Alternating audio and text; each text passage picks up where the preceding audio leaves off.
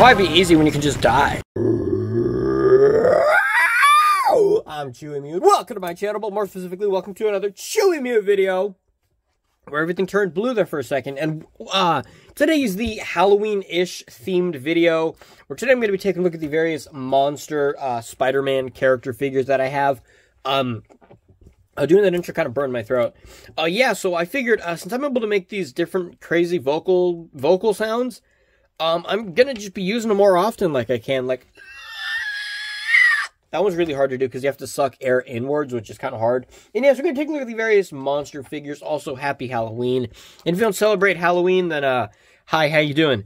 And so, yeah, I'm gonna be using the various different, Halloween-ish, not Halloween-ish, but sort of just monster, borderline, could work as a horror kind of character, or just have a sort of creepy, monstrous looking design. And first off, something that checks almost none of those boxes is Jack-o'-lantern here. My throat really is phlegmy now after doing that crazy noise. But yeah, so here's Jack-o'-lantern, and he has a cool gimmick, which he lights up. It would be cool if there was a way to keep the gimmick on, like, longer, because you have to press the button to light it up, so you have to be holding it to do it. That'd be cool if you could, like, set up, like, if you press and then it lights up for, like, 10 seconds, then it turns off or something, so you can have, like, a boom, and then take a picture of it or something, you know? Unfortunately, you can't do that, which, I like how when I turn the light off, everything turns bluish. Like, the white balance gets all messed up. But yeah, so, I think it's pretty cool. The only issue with this figure is he has a gimmick, which kind of ruins some posability here. And also, he doesn't have an ab crunch. He doesn't have a waist swivel here. He doesn't have an ab crunch, because he has to have the light gimmick, which I think that's kind of okay. I think the battery's dying here. Come on, man, this lasted me, like, what, over 10 years, and now it dies? I think it just died. Oh, no, it still works. Okay. Sometimes you gotta push it hard, because if you push it, like, yeah, I'm pushing it right now, and it's, I don't know, it's kind of weird, it's kind of finicky. I think the battery's dying. But yeah, this figure's pretty cool, and if you guys saw my review of this guy, and also Twist and Shoot Spider-Man, it's basically the Spider-Man Unlimited costume, you may notice that this guy is the best ankle pivots ever. Play that footage here. Yeah, best ankle pivots ever on a figure ever. You can't get any better than that. And also another thing that a lot of people say, Hasbro invented this kind of joint, but Toy Biz actually invented this hinge rotation joint that Hasbro people say, oh, it's innovative. It's not innovative. Toy Biz did this in, like, what, 2006? Doesn't say on the foot, but this is 2006, so does it stay on here? It doesn't say anywhere on this guy. Yeah, 2006, Toy Biz was doing that articulation that people think Hasbro created when, you know, they didn't. But yeah, so, oops. Yeah, it's kind of funky to get on the glider here, but you can hinge the toes up so he stays on it. But yeah, this figure's pretty cool.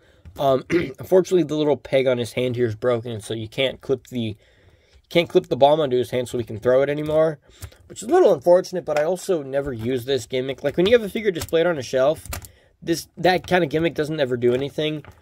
I might make a video showing how to remove this gimmick here, or maybe not, I don't know. But either way, that is it for Jack-o'-lantern, or Mad Jack. Honestly, I never remember what his name is. But now on to the next figure. Oh, also, I'm not going to be using Man Spider. This guy, oops, touch my light. Get off there, dude. I'm not going to be using this figure, just because, I mean, it is monstrous by, like, the definition of monster. This is a monster, but I'm not going to be using it just because it's, like, mutated Peter Parker, so it's not quite a, I mean, it is a monster, but I'm not going to be including it. Or maybe I will, I don't know. I think I have, like, what, 10 figures here? 3, 4, 5, 6, 7, 8, 9, 10. Yeah, I have 11 figures here, actually. Yeah, so, next up, we've got the Lizard. Yeah, and we have the Lizard, and I'm not going to be using the Fearsome Foes Lizard, even though this does look kind of creepy. And also, I'm not going to be using the Ultimate Lizard, just because it's creepy too, but they're a little bit more kind of realistic-ish. Instead, I'm going to be using the Spider-Man Classics series. I mean, I think it's before Series 1, so I don't know what this would be classified as, but I'm going to be using this guy instead, because this one is kind of creepy looking. I feel like this one's more the creepier version of the Lizard, because he has, like, these, he's more reptilian looking. He has more reptilian looking eyes, because they're tiny yellow with, like, a single, like, line through it. Like, this is the kind of character you can't make eye contact with. If you look at this Lizard, you can see he actually does have, like, a pupil around his eye, whereas this one, I mean, it doesn't really, it kind of has a pupil, but it's kind of more just like a single line going down his face. You know, creepy teeth, cool sculpt, which actually is a reuse from some, I think 1997 or 1998 Toy Biz Wave, where it comes with like a water jetpack. I think they just upscaled it to actually be in the proper, like, a 6-inch scale. Because compared to, like, this figure, I mean, they're pretty close to the same size. So he's a bit of a smaller scale lizard figure. So he's a bit of a smaller scale figure. So it's a little bit off here. Pretty much my only issues with this is that he has, like, a 6-pack here and muscles, even though he's the lizard, and he's a lizard, so he shouldn't have human pectorals. He even has a belly button, which, fun fact, lizards don't have belly buttons because they don't come from the mother's, you know, insides. You know, really cool. Looks like it has blood on it, which that might be done on purpose, or maybe it's supposed to just look dirty and get, like, a cool tail. It's not bendy wire, and it is removable in case you want, like, look like his tail's chopped off or something. Sometimes what I do is when I have him posed against the shelf like this and his legs won't reach, I have him put like this. I have him posed like this, then I put the tail like that. So it looks like the tail is still attached to him. Like, it looks like the tail is still attached even though it's not. Which, you know, that's cool. Low articulation on this guy, but I still think, like, visually, this looks exactly like the 90s cartoon, except the 90s cartoon, he had red eyes. And also, they put some shell shading. Now I can't say it correctly. Cell shading here on his legs. You can see is like this is how Hasbro's supposed to do leg shading. Hasbro, I mean, come on, you're so much richer than Toy Biz is. You should be able to nail cell shading. He doesn't only have it here on the legs though, but it looks really cool. Look how good that looks, because they have like grooves in the joints, or they have like grooves on it that actually you can put shading into. It's really cool. I really like that. And yeah, so toss him over here. He's kind of creepy looking. I think he's probably I think he is the scariest lizard figure. He's not scary, but I think that one looks kind of scarier than this. This one has more articulation and more. I wouldn't say he has more paint apps, but that one looks a lot creepier, I think, compared to this lizard. Next up, it is Venom. Spoilers, and it's the series, I think series 1 or series 2 Venom, where he's like half transforming. So I'm using this Venom and not other Venom figures like Sinister 6 Venom or my first ever Venom figure.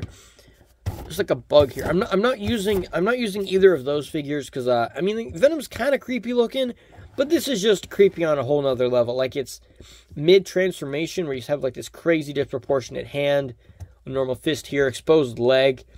Yeah. I think this one just looks creepy. Then you can see this crazy, looks like a Venom snout, like an alligator snout almost, with Eddie Brock's face hiding in there. If you turn on the flash, you can see inside the face. Very creepy looking eyes, kind of like, I mean, if you somehow find a way to remove the Venom head and put like if you were to somehow get this head out and then maybe sculpt some hair, you could maybe make a Carnage custom with this face. But incredibly creepy looking, and I think it's very cool. It's one of my favorite figures, or Venom figures. Honestly, all the Venom figures I have, I really like. I don't really think Venom ever had a bad 6-inch scale Venom figure by Toy Biz. I don't think he ever had a bad figure.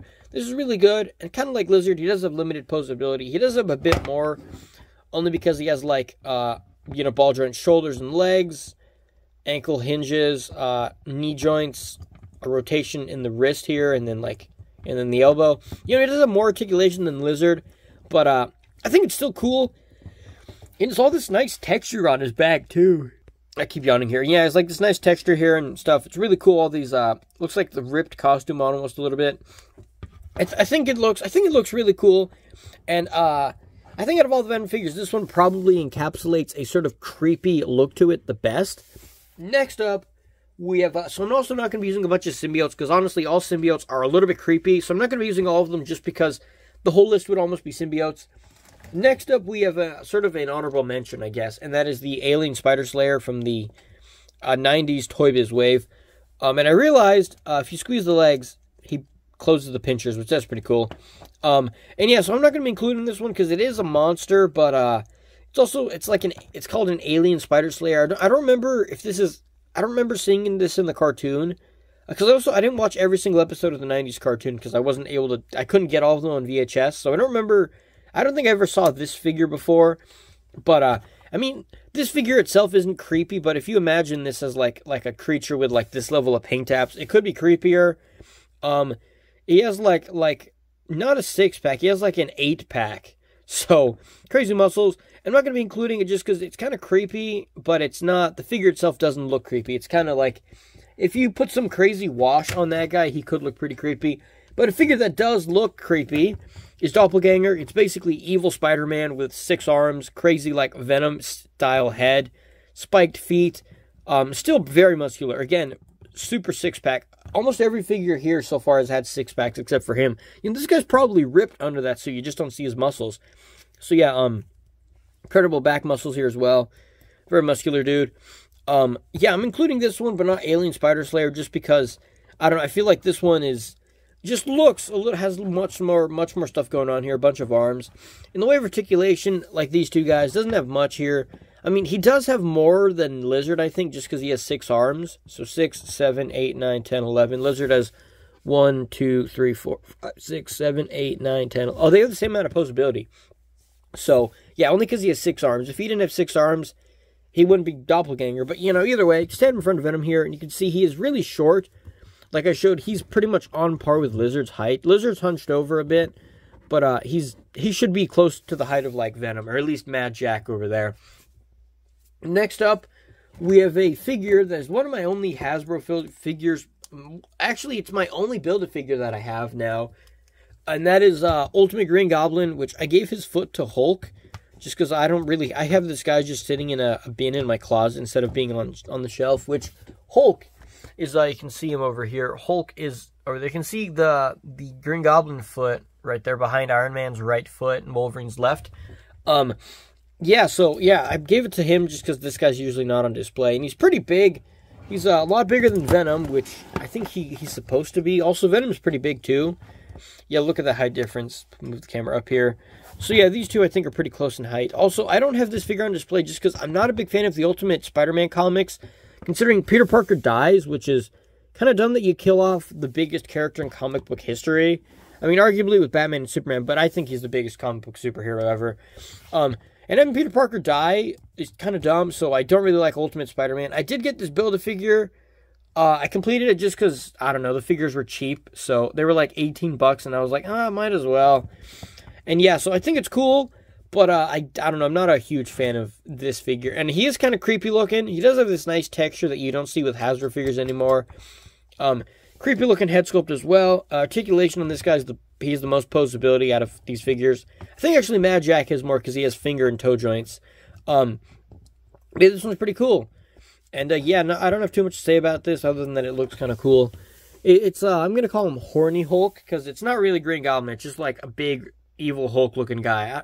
I don't know why they made him look like this when they could have done so many different things for the Goblin or Goblin theme. Next we have the Toy Biz, the Amazing Spider-Man Symbiote Blast Venom here. This is a bootleg version of the Hasbro version, but basically it's Toy Biz. The only difference between this and the official Toy Biz version is the ankle pivots on this guy don't work.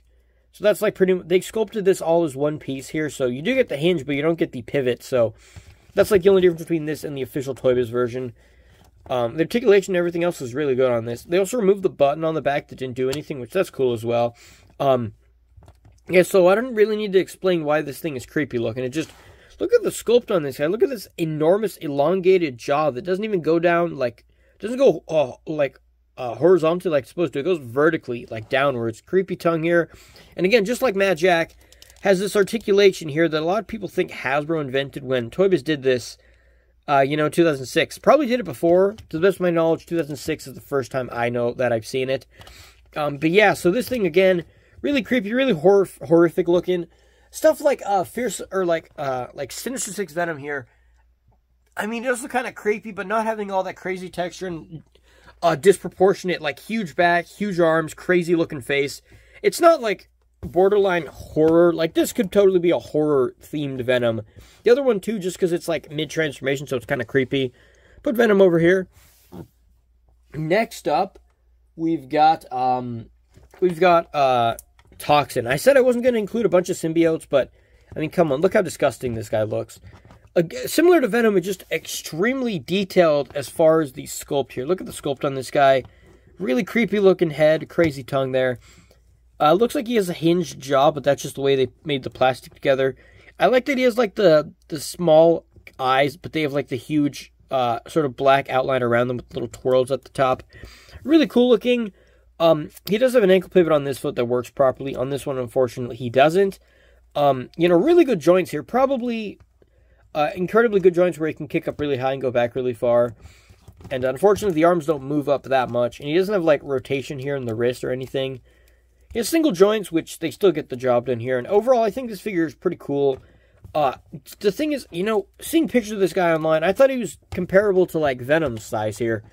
I mean, Venom's hunched over, but I thought he was going to be a lot bigger, like maybe this tall compared to Green Goblin. I didn't think he was going to be short. Like, he's not short, but compared to, like, my first ever Spider-Man figure, they can look eye to eye, which I feel like he should be this height compared to Spider-Man. Maybe I'm wrong. Maybe he is a shorter symbiote, but I don't know. To me, he looks... When I first unboxed him, got him out of the mailbox, or when I first opened up the package that he was in, I thought he was going to be a lot bigger than that, but he was kind of tiny. He's not super small, but I don't know. I feel like he should be like 6 or 7% bigger, you know.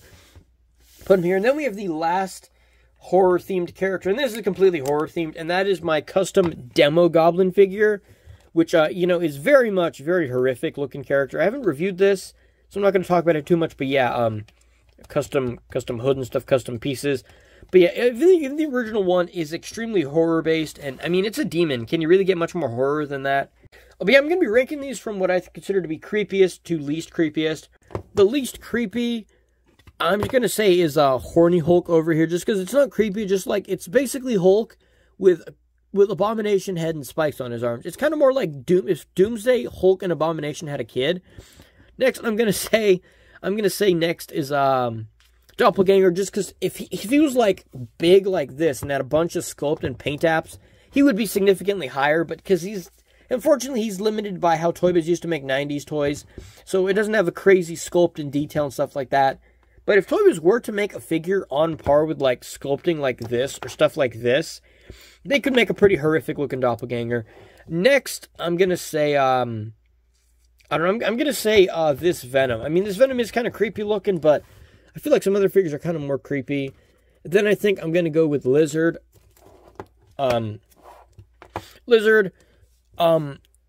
Venom, just because, I don't know, I feel like Venom is kind of creepy looking. I mean, it's definitely the most disturbing Venom figure probably ever. Then Mad Jack, just because, I don't know, it's not completely creepy to me. Then we have Toxin, and then we have a Demo Goblin here. So all these are pretty creepy. And how many is that? 2, 4, 6, 8. Only 8 figures. And, I mean, if we wanted to go to 10... I guess I'll throw in the Alien Spider Slayer. I'll put him last just because he's not super over-the-top creepy. I mean, he's kind of creepy, but he's not, like, you know, super...